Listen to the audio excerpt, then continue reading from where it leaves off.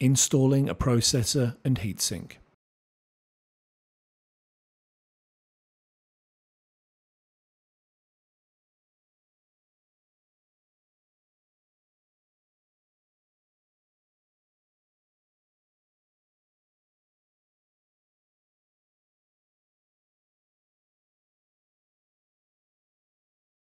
Press the processor down to secure the unmarked end under the clip on the carrier.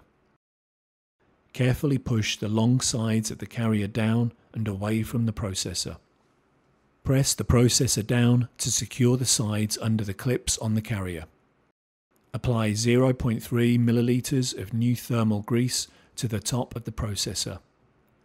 Install the heatsink onto the processor carrier.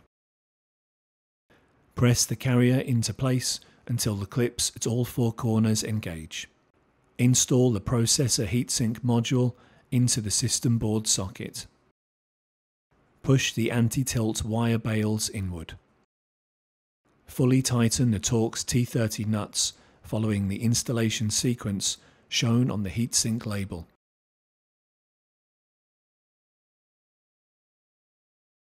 Based on your configuration, work through the following procedures to install the T-shaped heatsink that comes with Processor 2. Insert the T-shaped heatsink into the processor socket. Push the anti-tilt wire bales outward until they engage with the hooks in the socket.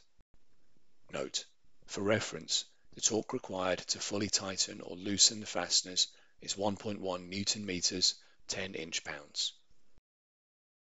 Fully tighten the 4 Torx T30 nuts and 3 captive screws in the installation sequence shown on the T-shaped heatsink label.